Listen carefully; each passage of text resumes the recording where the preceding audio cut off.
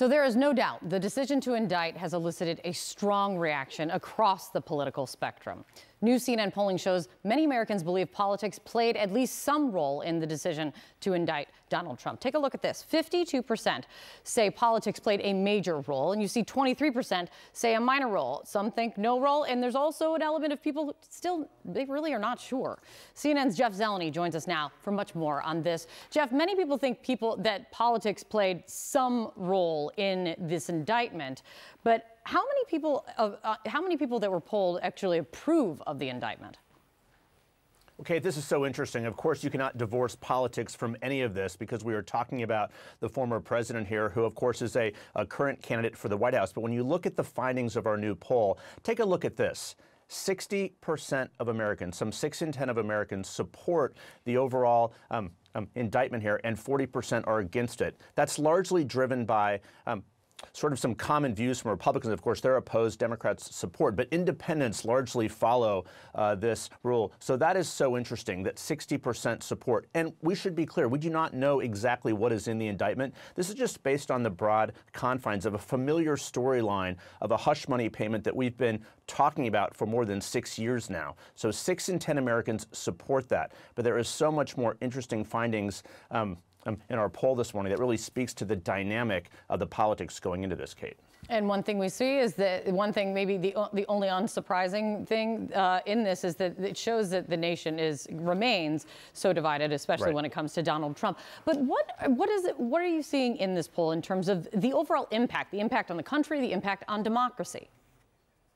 We should talk about the historic nature of this. Yes, this is really a run-of-the-mill indictment, but a former president has never been indicted and arraigned. So the next 48 hours are going to see something in the country we have never seen before. So when you talk about democracy, take a look at these numbers. What do you think about the strength of democracy? And 31% of Americans say that it strengthens it. 31% say it weakens. 23% it has no effect at all. So divided. Americans clearly divided among party lines and familiar lines on this. But this is a historic proceeding, no question, so we cannot not take stock of all of that. But there is no doubt as we go forward here, democracy is at the core of this, and he obviously has other cases pending in Georgia and in federal court as well. So this is something that will be a through line of all this conversation today, Kate. That is a great point. It's good to see you, Jeff. Thank you so much. CNN's Kara Scannell is outside the court in New York City for us. Kara, officials in New York are set to make a public announcement that we're just hearing, the commissioner and the mayor. What are you learning? Yes, Sarah, that's right. So just about at noon Eastern, the New York City mayor and the NYPD commissioner are expected to make an announcement to address the public about the security measures that are in place for Trump's arraignment tomorrow. Now, sources tell Britton Gingras that there are no credible threats against the courthouse or in the area, and there's no threat of disruptors, but they will give the public a briefing of what to expect. Now, behind the scenes, there's a lot that's also happening. There's restrictions on the 15th floor in the courthouse behind me over my shoulder. That is where the former president will be arraigned. Come in, self-surrender midday, and they're speeding up this process. He may or may not have a mugshot taken. There are questions about that. He's likely to be fingerprinted, and then he will walk down a public hallway where other defendants, everyone from drug dealers to his former chief financial officer, and go into the courtroom and face the judge. That's when the judge will ask him to enter a plea, and Trump's attorneys say that he will plead not guilty. From there, Trump is expected to head back to the airport and then back to Mar-a-Lago, where he said he will address the nation at 8:15. Sarah? Yeah, arraignments are regular course of business for the courts, but not this one. Can you give us a sense of what Trump's legal team has been saying? They have done a media blitz over the last few days. Yeah, they certainly have. And I mean, their main point here is that they are going to look for every possible way to launch a legal challenge in this case. Going ahead, that they're putting forward an aggressive posture. Now, one thing that one of Trump's attorneys, Joe Tacopina, he was on CNN yesterday saying, just how aggressive they're going to take this. Take a listen. We will take the indictment. We will dissect it. The team will look at every potential issue that we will be able to challenge, and we will challenge. And of course, I very much anticipate a motion to dismiss coming because there's no law that fits this. So they're looking to take a bunch of legal angles here, motions to dismiss, also possibly challenging the statute of limitations in this case, as well as other matters. Now, the one thing, though, is that those motions will all happen a bit down the road because they've yet to see what the specific charges are in this indictment. And CNN and other media organizations have asked the judge to unseal that. The judge has this deadline for both sides, the Trump and the DA, to respond at 1 p.m. And we could see these specific charges and the indictment unsealed later today. Sarah? Kara Scannell, thank you. Outside of the court there in New York, I want to bring in CNN national correspondent Kristen Holmes. You are in West Palm Beach, Florida, as we can see, with the wind and the water behind you. The president is set to take off in, I think, less than an hour. What are you learning about his plan? Sarah, that's absolutely right. So we are waiting to see him leave his Mar-a-Lago home. He will be traveling with a small group of aides, including his top campaign advisors, Susie Wiles and Chris LaCivita.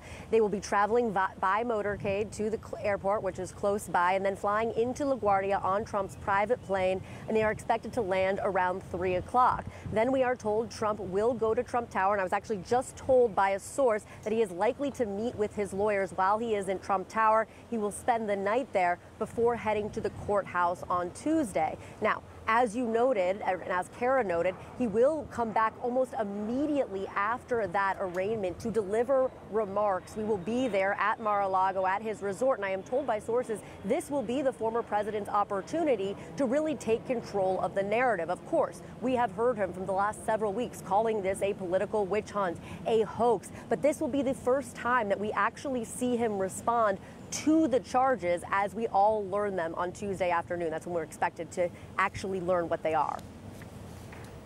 All right, Kristen Holmes, thank you there live from West Palm Beach. Let's go ahead and dig deeper into the security concerns now. Joining us is Jonathan Wackrow. He is CNN law enforcement analyst and a former Secret Service agent. So you know this like the back of your hand, except this is unprecedented. Let's talk about what's going to happen here. Usually the Secret Service is in charge of presidents, former presidents, vice presidents, and they're the ones that sort of make the plan. Is that going to be different now? It is different now. The Secret Service is not the lead coordinating agency for this, the security protocols that we see being put into place. It's actually the NYPD is taking the lead role along with the New York State court officers. They're really bifurcating internal security of the courthouse and then external in the city at large. And that's unique for the Secret Service. Typically, we do see them in that lead coordinating role, whether it's for political rallies, presidential events. But this is different. This is a private event. This is private business that the former president has to do in front of the court. So from the Secret Service standpoint, it's almost administrative. Their responsibility is the protectee, bringing him from point A into the courthouse, allowing the former president to do his business before the court and getting out, all safely, but very well coordinated with other law enforcement entities who are participating in tomorrow's event. I'm curious how long it has taken for them to coordinate, knowing all of this that has been happening in the lead up to this. But I do want to ask you what their concerns are. I mean, there are a myriad of things that could happen when you have a city the size of New York, correct, with the speed at which New York, flows.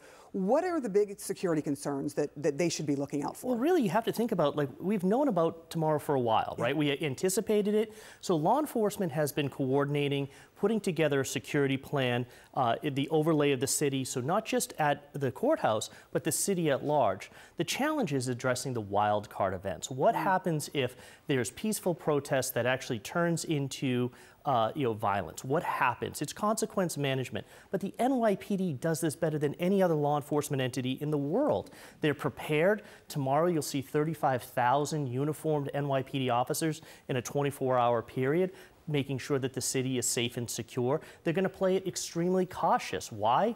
Because law enforcement no longer has to anticipate whether or not domestic violence extremists will actually engage. We know from January 6th that they will. So they have to over-prepare tomorrow, prepare for the worst-case scenario, hope for the best. Hopefully it's peaceful protest, individuals expressing their First Amendment constitutional right, but it doesn't transcend into violence. And we know, very similar to January 6th, you are hearing from the former president. He is calling on people to be there to support him. I do want to ask you about this sort of, mandate that every agency has. And everything is political at some point, right? When you're dealing with a former president. And certainly he's made it so posting on social media. So when it comes to Donald Trump and when it comes to the Secret Service handling this particular unprecedented historic case, how do they do it without getting sucked into the politics? Well, listen, there's no other law enforcement entity in the world that's drawn into politics more than the Secret Service, right? By the nature of their job. They're at the White House. They're with political leaders. But this is a seminal moment for the agency where they have to remain neutral. The optic has to show that they're not currying favor to the former president nor the DA. They need to focus on their primary remit, which is protection. Protecting the former president, because that's what they're mandated to do. They work with other law enforcement entities to ensure that the area is secure, but they are not coordinating any special accommodations for the president inside. The moment that they do, they'll be swayed one way or the other. And right now, it is essential for the agency just to do their core responsibility of protection.